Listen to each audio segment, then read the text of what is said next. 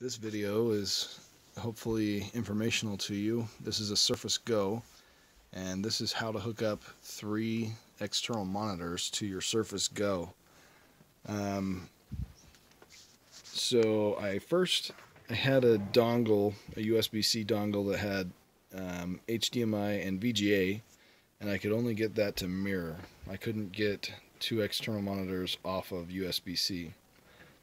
With the Surface Go. So I ended up buying a Surface Dock, which has 2 mini display ports on it, and also using a dongle for HDMI over USB-C. And that's how I got the 3 monitors connected to my Surface Go and working. As you can see, works just fine. There's really no lag or slowness with this, but anyway, and this, just so you know, this is the 8 gig RAM model with the 128 gig SSD in it. Yeah, if you have questions, leave them in the comments section below, but this is how I was able to do it, so hopefully that's helpful.